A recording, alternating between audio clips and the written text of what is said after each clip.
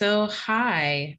Today we will be talking about how to license and promote your artwork, although you can also apply a lot of this knowledge to other forms of media. My name is Anastasia Owen. I am the Instructional Support Fellow for the CDVL, and I'm joined today here by Casey Long, who I will let introduce herself. Hi, I'm Casey Long. I am the head of research and instruction in the library, and I do a lot with copyright. And today we're going to be talking about specifically how copyright works, how to license your work, and then also how to promote your work. And I'll let Casey take it away. Cool. So the first thing that we're going to talk about is how to copyright your work. And good news is copyright is automatic. So honestly, what you need to know as an artist is that you already retain this copyright. And what that copyright means is that when we say you own the copyright, it means that you get to be the only one who reproduces it. So if you are a photographer and you want to make multiple copies of the same image and distribute them at an art festival, you have that right. Or if you want to tell somebody else that they are allowed to take these multiple copies and sell them, then you have the right to give that ability to them. So you are the one who is able to reproduce. You are also have the right to distribute. So that idea of telling somebody else that they can distribute it, that's your sole right. Nobody can just take your image and distribute it in the way that they feel is the way that they want to do it, unless they've gotten permission from you. So that means even posting things onto the web, using images that you've created, they're not allowed to do that without your express permission. So automatically you retain both of those rights as soon as you create the work. Derivatives. Let's say that you just created the cutest image and you want to put it on t-shirts and on notebooks, and you're going to work with one of those printing companies to create all these products that could be sold. Those are called derivatives. And derivatives are other ways that your work can be marketed. And it could be also that you have a character. Let's say you have a character and there are ways to expand upon that character, then that's also a derivative. So something that falls within that family that belongs to that universe of characters, that's going to belong to you as well. And then finally, the ability to perform or display. So again, if an organization wants to put your work up and have it be something that is a focal point for a public event, then they need your permission to do that. The same is true if your work is going to appear in some sort of video and is considered a focal point. Then you have to give them the permission. So that's something that it's given to automatically. And then you're probably wondering, well, why do we even have that copyright office? Why would I even need to go ahead and register with them? Well, though your work is automatically protected, not everybody realizes that. It's something that many people just think, oh, it's published on the web, therefore it's free to use. Most companies would know not to do that, but there's smaller businesses. There's a lot of reasons why somebody might use your work in a way that you don't want it to be used. And so an extra way that you can put some heft into your copyright is to register it with the Copyright Office. It only costs about $45 to $65 to register your copyright. And that might be a lot if you're doing a lot of different works. So that might be something that you want to look into. I'm going to go ahead and put that link into chat real quick so that you can take a look at that if you're interested. So that's one of the things that you can do is you can register the copyright. What the benefit of that versus not registering your copyright is that when somebody uses works that you own in a way that you don't like, it provides documentation that you are the one who created it. So let's go back to the idea that you created a character. Maybe somebody creates a similar character and wears the same outfit even, and there's just little differences. If you already registered that with the Copyright Office, they know for certain that you were the one who took it so seriously to get your work out there, and you have a date stamp essentially that will say that this belongs to you. In lieu of that, you should also consider signing, dating, and documenting your work. So maybe you don't want to go the Copyright Office route. sign and date and document your work. So maybe take a picture of your process, of you creating it, take a picture of the finished work, have that be timestamped, keep good files. That way, again, if somebody uses your work without your permission and you want to address that, you will have the documentation showing that, no, I had that logo before you did, and you took it from me. So we've all heard those kind of stories. Then next, maybe you are comfortable with people using your work. Remember, people don't remember that work is copyrighted. And you're probably an artist who has wondered about somebody's work, whether you could actually reuse that work. Because, maybe you don't feel like it bothers you for somebody to borrow your work. In fact, you feel honored. They should feel honored too, right? Well, it's best to just create that level of communication with your viewers by just putting a Creative Commons license on your work to tell them you are comfortable with them using it in a specific way. So we'll get to that in just a moment. So that's another option you have for protecting your work, is to place a Creative Commons license on that. And then finally, one of the things that they highly recommend is don't post your high quality images to the net. Always make sure that there's like a watermark or something, maybe their thumbnail size only, something where it will degrade the image if somebody tries to replicate it in its full form. So those are a few ways that you can protect yourself. Now, any questions? All right. So the next thing we're going to talk about is how to license your work. And this is purely just talking about the Creative Commons licensing. So there are several different licenses that you can do through Creative Commons. Again, remember, this is just a way you can communicate with your viewers about how they can reuse your work. If you don't want anybody to be reusing your work and you want to have that clear communication, go ahead and put an all rights reserved license on your work. That way people know that they have to ask you for permission to reuse it.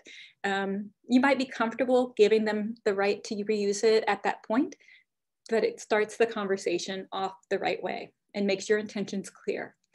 But with Creative Commons, let's go ahead and put that link into the chat so that you can take a look at that yourself. So Creative Commons gives us the ability to narrow how things are going to be used. So maybe you don't really want people who are using your work for commercial purposes to use it. You can place a non-commercial license, that's NC, and it means that only people who are using your work for a nonprofit, non-commercial organization, or just personal use may reuse it. And that could be even for a charity event or something like that. There's also share alike. You're being such a nice person, letting your work be reused. Maybe you only want to let other people reuse your work if they're willing to do the same. So it's kind of like that pass it forward kind of philosophy. And then no derivatives. That's another option, that they can copy it, but you don't want them to make changes to it. Because, there's a lot of ways that one could change your work, and you can be very clear that it's okay to reuse it in any of these other circumstances, but please don't change it. Just use it in its original form. And then finally, the easiest and most broad is just attribution, that you are able to put your work out there and that they, in return, just give you attribution, say that where they got the work from, and give you credit. So that'll build up your business. They do also have in Creative Commons a license where you can put it into public domain, but by putting it in public domain, you give up all your rights. So it's usually better just to go ahead and say with attribution and leave it at that if you want to do a kind of a broad copyright Creative Commons license. All right, so that's what I had. And now I believe that Anastasia is going to tell you about how to promote your work. Yeah, so promoting your work tends to be a complex, sort of intimidating thing to talk about it when talking about it in a digital sense. Next slide, please. But generally, the first thing to consider is where you want to push your audience to. So whether that be digital portfolio, social media, Flickr, or anything like that, you need to have a constant stream to one singular place. And you can have multiple other places where you have your artwork listed. But it's always good to think about what types of features do you want to give your audience? What do you want your audience to pay attention to? So I just put together a little compare and contrast thing about using a digital portfolio, because as you know, Agnes Scott College provides digital portfolios for students, versus using a social media platform. So the benefit of using a digital portfolio, you can update in batches. It's a lot more catering to more stagnant information. With social media, you need to constantly be updating it. It needs to have a constant flow of information coming into your audience. You have more control and room for authority on digital portfolio, less so for social media. Again, speaking to the fact that it is more stagnant on your digital portfolio. You can curate things a little bit easier when it comes to content on a digital portfolio.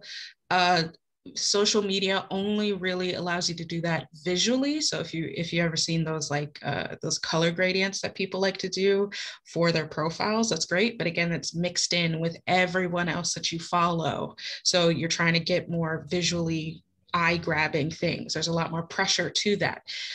Digital portfolios lends itself to longer, meaningful interactions, aka point people to an email address they can talk to you on, or if they comment, if you're allowing comments on things that you post, versus social media is very quick. So this can also mean that you're doing a lot more things in terms of like a frequently asked questions would be a common thing to include on your social media, because you're going to get asked similar questions a lot, and you're going to be expected to answer them quickly and accurately a lot. As I mentioned before, digital portfolios easier to categorize and organize your bigger, chunkier content. Social media, it's very beneficial for visual curation. And then, as I mentioned, digital portfolio has more static content. Social media has more constantly moving content. So there's pros and cons to both. I mean, of course, I'm from the Center for Digital and Visual Literacy, so I always suggest digital portfolio. It really just depends on what do you think is the type of information you're trying to give about your media, right? Next slide, please. So let's talk more about curation, because that's where you should start. What story/theme are you playing with? And I say playing with instead of necessarily telling, because sometimes you don't necessarily have a full story. I know when I'm creating my art, I'm very much going in, I like this color and I like this line, and therefore I'm going to make it. And that's what that is. So just think about what sort of categories are you thinking in? Do you have a specific art style? Do you dabble in a lot of different things? How can you categorize your work with that story/theme, right? Are you thinking more of a gallery versus post scenario? Post would speak probably more to a digital portfolio, a post meaning something that you're attaching a lot of text to. And then galleries might speak a little bit more towards social media, but again, you can have both on your digital portfolio. I put an example on the right-hand side. This is an example of a CDVL Tutors website, Adina Adams. Very wonderful website. If you're an artist, I do recommend going out to check out her website and her artwork. You see she has buttons there that say all digital art, illustrations, ink, paintings, personal work, etc. That's how she's categorized her art, by medium, by the form that they take. And that's very effective. And then this is her front page. So she has a list of maybe, I think, 12 selected works, essentially, where she has said, if you click on these, you get a blown up image, you get more of the story, you get more of what this is about. My personal favorite that she's done is in the, what is that movie called? Oh no, Spider-Man Into the Spider-Verse. She did a little ink drawing of that. It was great. It has sunflowers in it. It's very cute.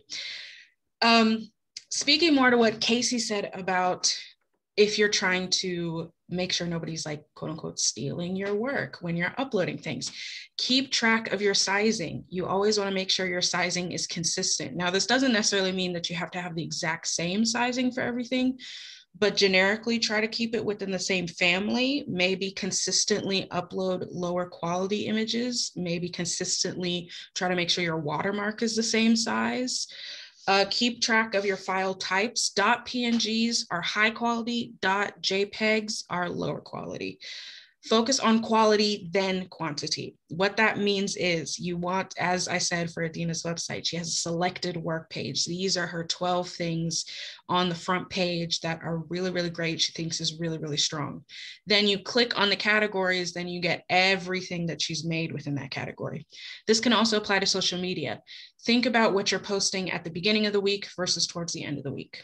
Think about the first image that you're posting. If you're doing one of those like where you can select 1 through 10 images that you have to swipe through, think about what your first image is. Focus on quality, then quantity. And then don't be afraid to tell your story. A lot of people feel like they have to have this gorgeous Emily Dickinson-esque 3-paragraph long version of why you painted that thing. You don't have to have that. People honestly just want to know what's in your head. And if what's in your head was, I like the color yellow, they want to know that. Next slide, please.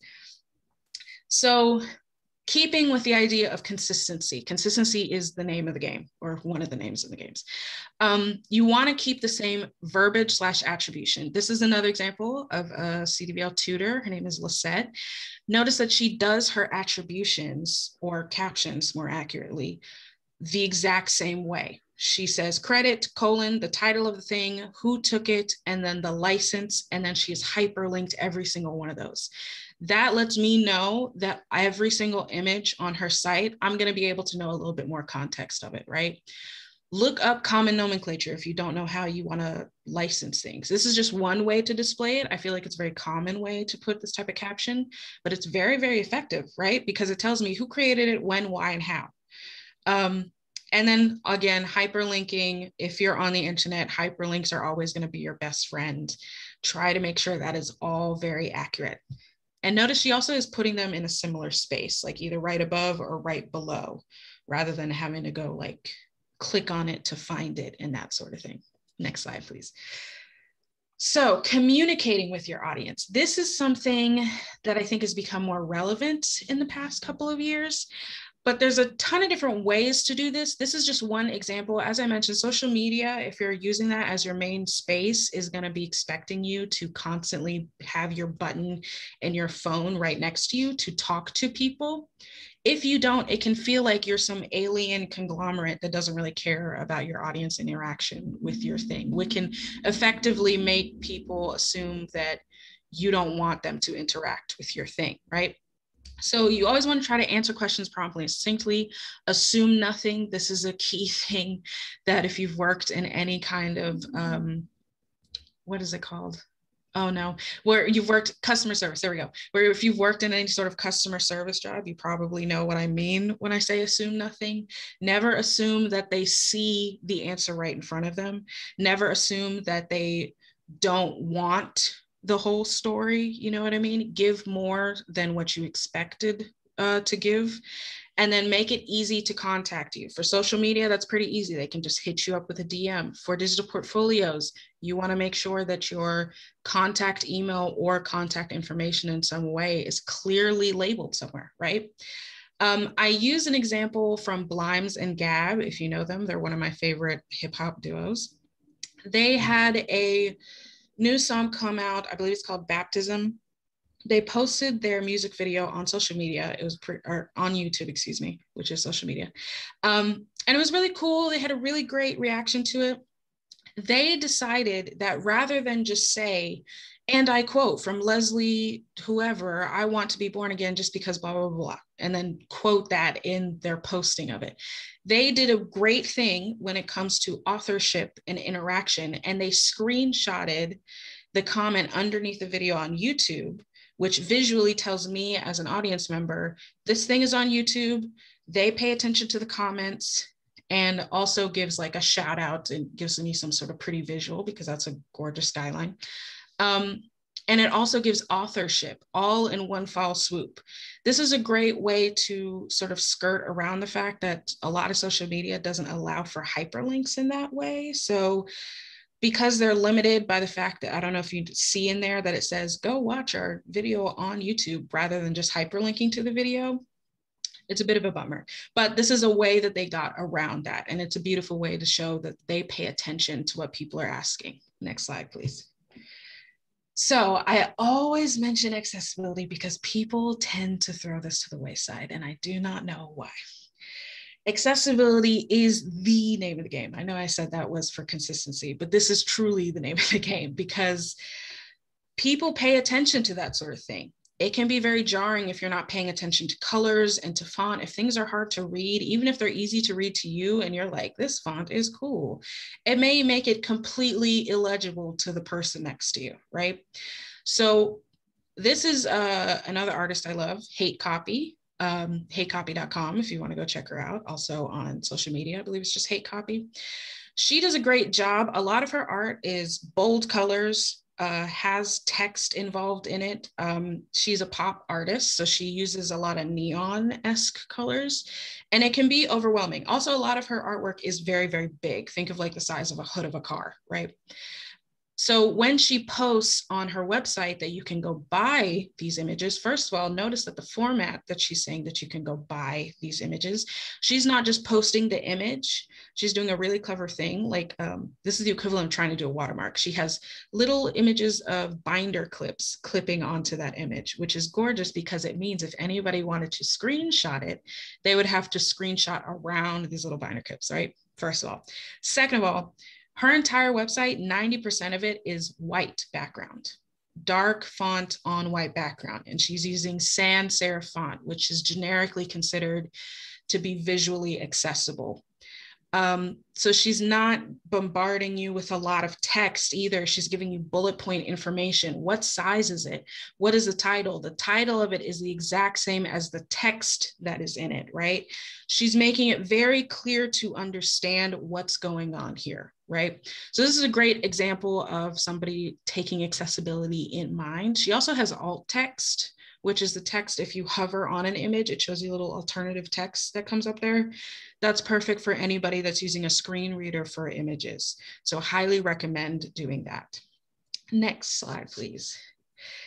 And then finally, I just wanted to cover some other things to consider. The 3 images you see here, I'm gonna jump down to the last slide, or not last slide, last point, building a color palette. This website is great if you want to build a color palette, but also the artist, the creator, excuse me, of this website is really, really smart. His name is Fabrizio Binacci.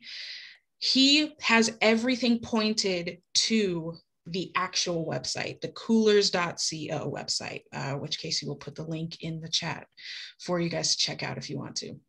So if you go to the website, it's that bottom left image where it says howdy, and it has links to his website and his social media. If you go to his website, it links to coolers.co and his social media.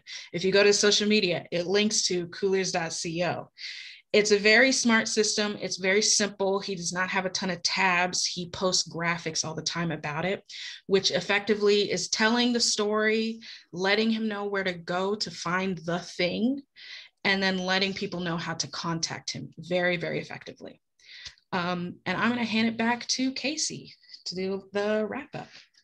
Cool. So we only have 2 more things that we wanted to share with you. You might have been interested in knowing what are some places that you can put your work. So you have it on your portfolio, you have it on your social media. Here are some options that you have for getting paid. So first off, there's the print-on-demand sites. Those are things like Society6, Redbubble, Zazzle, things like that. You're going to get either a commission from them, or you're going to get, you can set a certain fee with some of these sites. They're all a little bit different. And we will share these slides with you afterwards so you can get these links so you can look at the site reviews. So that's print-on-demand sites. It means that you're kind of working for them and they're getting a part of your work. And sometimes the commissions might be low. So you really got to decide, is that the way that you want to put your work out there? The next is to do print-on-demand companies. Sites, companies, what's the difference? A company is one that is going to work with you to get you your product so that you can redistribute it. So that could be that you have on your portfolio a little store and you have mugs and all sorts of consumer products that you want to have your design be on, and you're going to have sent to the consumers. So some of these companies will do the legwork for you. They will ship the items to your customers, or other companies will just send to you in bulk the items, and then you can do the shipping yourself or take them to an art fair or something that you want to do. So those are two different options that you have for getting paid. Another is, we all know about Etsy. So there's these artist marketplaces. It's places where you can have an online shop. So it's great that you have your portfolio or your website, but you also might want to get more visibility by being in these artist marketplaces. And so usually you have a membership and there's a fee, and they can differ in terms of whether you get a commission of the work or if there's just a straight fee that you're paying for owning that space in their marketplace. So there's several listed here for that. If you are a photographer, then you might consider trying to submit your work to a stock photography agency. Those, again, work off a commission, or they will pay you for your individual work, and you'll be signing over some of your copyright for them to be able to distribute the works. So you'll want to pay attention to those contracts. Some of the big names are listed here. And then finally, freelance.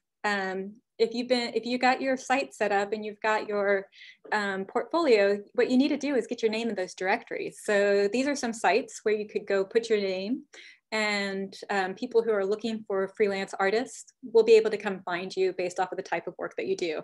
And that's another way you can point yourself out to your website. So those are some ways that you can get paid. Now, if all you really are interested in right now is just being findable and getting recognized, having your work be recognized and commented on, then there's some other options that you have as well. You can join an artist community like Flickr or DeviantArt, ArtStation, using social media. You can put yourself out there, and there'll be communities on these sites that might be for your specific type of art, and people can engage with it, put comments, and you can also decide whether you want to do a Creative Commons license there or restrict the reuse of your work. It's just a place where you could share and put yourself visually out there. If you don't want to create a full portfolio, this is another option for you.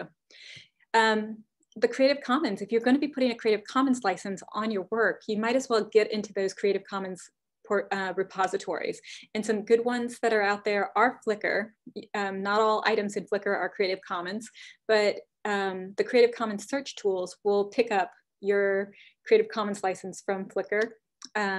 Same with YouTube, Sketchfab, Venmo, Wikimedia Commons. I love that one as a place to upload your images, especially if you've done any travel someplace and you have factual things that are like people, places, monuments, things like that.